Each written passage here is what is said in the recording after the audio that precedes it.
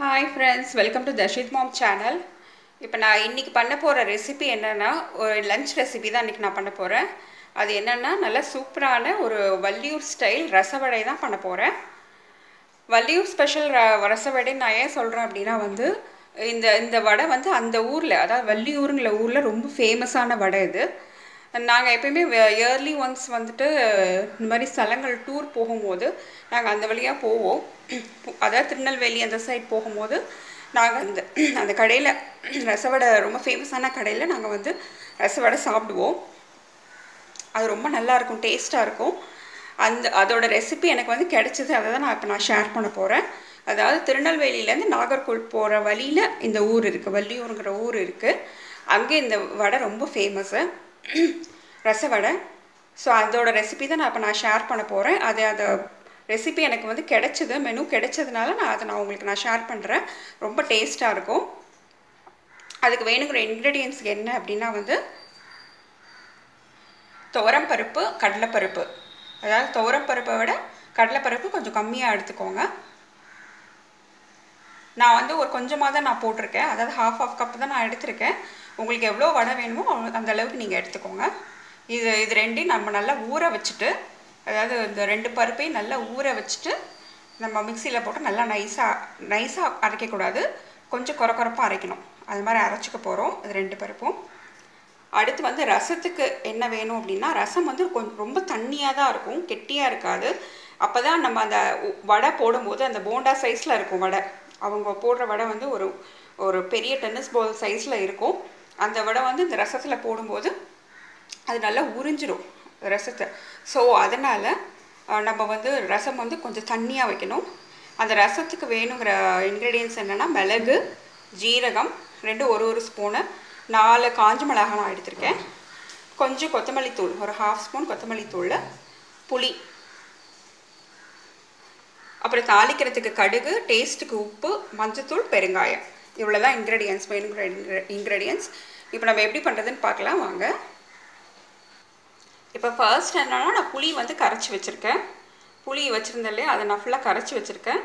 இப்போ வந்து ஒரு மிக்சி ஜார் எடுத்துகிட்டு இப்போ நம்ம அரைக்க வேண்டியதெல்லாம் அரைச்சிடலாம். ஃபஸ்ட்டு வந்து மிளகு, ஜீரகம், காஞ்ச மிளகாய் எடுத்து வச்சுருக்க காஞ்ச மிளகாய் 4 போட்டுக்கலாம். இதில் நம்ம வடைக்கு காரம் எதுவுமே போட போகிறது கிடையாது, ஏன்னா இந்த மிளகாலே காரம் இருக்கும். அது அப்படியே அந்த ரசத்தை உறிஞ்சிடுறதுனால அந்த காரம் ஃபுல்லாக இறங்கிடும் அதுலேயே. ஸோ அதனால் நம்ம வந்து போட வேண்டிய அவசியம் இல்லை. இதிலே நம்ம வந்து மஞ்சள் தூள், உப்பு,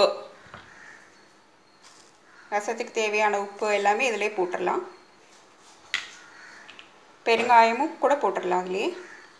இதில் எல்லாமே ஒன்றா போட்டு அரைச்சிடலாம். கொத்தமல்லி தூள் எல்லாம் ஒன்றா போட்டு நல்லா நைஸாக அரைச்சிடலாம். அது அரைச்சி நம்ம ரசம் கரைச்சி வச்சிடலாம்.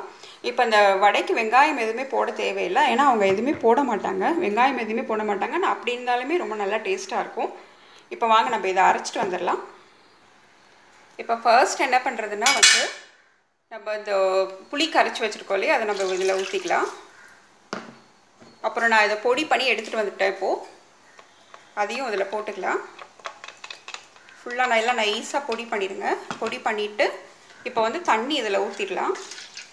அதை எவ்வளோனா நம்ம நார்மலாக கொஞ்சம் தண்ணியாக வைப்போம் ரசம், அதை விட இன்னும் நல்லா தண்ணியாக வைக்கணும் இதுக்கு. அப்போ தான் அந்த வடை வந்து இந்த ரசத்தை உறிஞ்சிரும் ஃபுல்லாக. ஸோ அதனால் நல்லாவே தண்ணி விட்டுக்கோங்க. இப்போ பாருங்கள், இன்னும் கொஞ்சம் கூட தண்ணி விடலாம். வடை போட்டால் ஃபுல்லாக இதுவரையும் கூட நம்ம வந்து தண்ணி ஊற்றிக்கலாம். இந்த இதுக்கு நம்ம கொத்தமல்லி தூள்லாம் போட்டுக்கிறதுனால ஓரளவுக்கு கெட்டியாக தான் இருக்கும், ரசம் வந்து ரொம்ப தண்ணியாக இருக்காது. ஸோ அதனால் நமக்கு எவ்வளோ தண்ணி வேணுமோ அவ்வளோ தண்ணி இல்லை ஃபுல்லாக ஊற்றி இந்த அளவுக்கு ஊற்றிக்கோங்க ஃபுல்லாக. அவ்வளோதான். இப்போ நம்ம இந்த ரசத்தை கொதிக்க வச்சிடலாம். இப்போ அதுக்கு முன்னாடி நம்ம வந்து வடைக்கு அரைக்கிறத அரைச்சி வச்சுக்கலாம். இப்போ பாருங்கள், பருப்பு நல்லா ஊறிடுச்சு. அதாவது 3-4 மணி நேரம் 2 பருப்பையும் சேர்த்து போட்டு நான் ஊற வச்சுருந்தேன். ஒரு 3 hours 4 hours நல்லா ஊறிடுச்சு. இப்போ தண்ணியெல்லாம் வடிச்சிட்டு இப்போ மிக்சி ஜாரில் போட்டு நம்ம வந்து அரைச்சிக்கலாம். இதை ரொம்ப நைஸாக அரைக்காதீங்க, பிரிப்பிருன்னு அரைங்க. நான் ஒரு அரை டம்ளர் தான் போட்டிருக்கேன், கொஞ்சமாக வடை. இன்றைக்கி லஞ்சுக்கு இதுதான் நான் இதான் பண்ண போகிறோம். இந்த ரசத்தையும் நீங்கள் வேணும்னா ரைஸில் போட்டு சாப்பிட்லாம். பட் ரொம்ப உங்களுக்கு அவ்வளவோ ரொம்ப நார்மல் ரசம் மாதிரி டேஸ்ட்டாக இருக்காது. பட் இருந்தாலும் நல்லா ஒரு சூப் மாதிரி இருக்கும், போட்டு சாப்பிட்லாம். அப்படி இல்லைனா கூட இதே கொஞ்சமாக எடுத்துகிட்டு நீங்கள் தக்காளிலாம் போட்டு அரைச்சி நம்ம நார்மல் ரசமாக கூட நீங்கள் வந்து தனியாக செஞ்சுக்கலாம் இதுக்கு. இப்போ இதை போட்டு நான் அரைச்சிட்டு காட்டுறேன். இதில் வந்து எதுவுமே போட வேண்டிய அவசியம் இல்லை. கொஞ்சமாக உப்பு மட்டும் வேணால் போட்டுக்கோங்க. இது வடைக்கு தேவையான உப்பு மட்டும் இதில் போட்டுக்கோங்க, வேறு எதுவும் போட வேண்டாம். ரசத்தில் எல்லாமே இருக்கிறதுனால அது எல்லாமே இறங்கிடும் இதில். இப்போ நான் அரைச்சிட்டு காட்டுறேன். இப்போ நான் மாவு அரைச்சி எடுத்துட்டேன் பாருங்கள். கொஞ்சம் கொரகரப்பாக அரைச்சி எடுத்துக்கோங்க. இப்போ நம்ம வடை பண்ணிடலாம். வடை போட்டு எடுத்துட்டு அதுக்கப்புறம் ரசம் வச்சுட்டு அந்த வடையை எடுத்து ரசத்தில் போட்டுடலாம். இப்போ வடை போட்டுடலாம். இப்போ வந்து கடாய் வச்சாச்சு. கடாயில் எண்ணெய் வந்து நல்லா சூடாயிடுச்சு. இப்போ நான் வந்து வடையை நல்லா உருண்டையாக உருட்டி வச்சுருக்கேன் பாருங்கள். இந்த மாதிரி உருட்டி வச்சுருக்கேன். இப்படி ரவுண்டாக தான் இருக்கும். நான் பெரிய பெரிய பால்ஸாக இருக்கும் உங்கள் போடுறது. பட் நான் வீட்டிலங்கிறதுனால குட்டியாக போடுறேன்.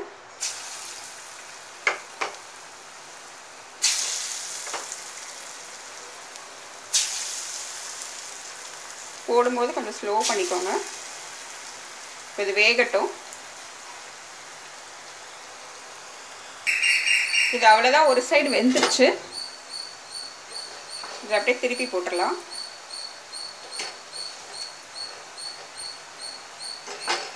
ப்ரௌன் ஆகிடுச்சு பாருங்கள் ஒரு சைடு. இது 2 சைடு ப்ரௌன் ஆனாலும் எடுத்துடலாம். இது அவ்வளோதான், வெந்துருச்சு, எடுத்தாச்சு.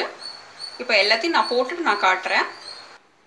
இது அவ்வளோதான், வடை போட்டு எடுத்தாச்சு. இப்போ நான் போட்ட அளவுக்கு வந்து ஒரு 8 வடை வந்திருக்கு. இது வந்து அவங்க போடுறது வந்து நல்லா பெரிய பெரிய வடையாக போடுவாங்க. நல்லா இது ஒரு 2-3 வடை சேர்ந்தால் ஒரு வடை, அந்த மாதிரி நல்லா ஊறி பெருசாக இருக்கும். இப்போ வாங்க நம்ம ரசம் பண்ணிடலாம். இப்போ ஒரு கடாய் வச்சுட்டேன். கடாயை வச்சுட்டு இப்போ கடுகு போட்டுடலாம். கடுகு நல்லா பொரியட்டும். கடுகு பொரிஞ்சிருச்சு. இப்போ ரசம் ஊற்றிடலாம். ஃபுல்லாக அந்த நம்ம கரைச்சி வச்சுருக்கோம் இல்லையா, அந்த ரசம் ஃபுல்லாக விட்டுருங்க. நான் ஏன் அவ்வளோ பெரிய கடாயை எடுத்திருக்கேன் அப்படின்னா வந்து இந்த மாதிரி நம்ம ஊற போடுறதுனால நான் பெரிய கடாயாக எடுத்திருக்கேன். இப்போ ரசம் நல்லா கொதிக்கட்டும். இப்போ ரசம் நல்லா கொதிச்சிருச்சு. இப்போது இதில் வந்து நம்ம இந்த வடையை வந்து நம்ம போட்டுடலாம்.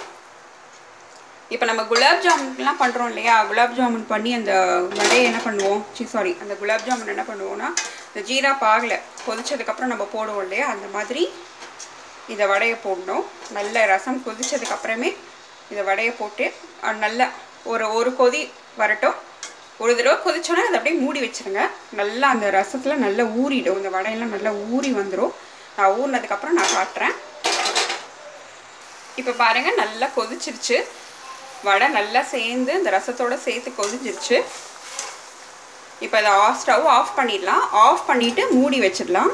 மூடி வச்சுட்டு நல்லா ரசம் ஊறிடும், வடையோடு ஊறிடும். அதுக்கப்புறம் நான் காட்டுறேன். இது அவ்வளவுதான், சூப்பரான வள்ளியூர் ஸ்பெஷல் ரச வடை ரெடி ஆயிடுச்சு. இப்போ பாருங்கள், நம்ம போட்டதை விட கொஞ்சம் பெருசாக இருக்குது. இது நல்லா ஊற இன்னும் கொஞ்சம் நல்லா பெருசாகிடும் வடை. இது அப்படியே ரசத்தோடு சேர்த்து சாப்பிட்றதுக்கு ரொம்ப நல்லாயிருக்கும். ஸ்பூனில் அப்படியே கட் பண்ணி சாப்பிடும்போது ரொம்ப டேஸ்ட்டாக இருக்கும். இதை நீங்கள் செஞ்சு பார்த்துட்டு எப்படி இருக்குன்னு சொல்லுங்கள்.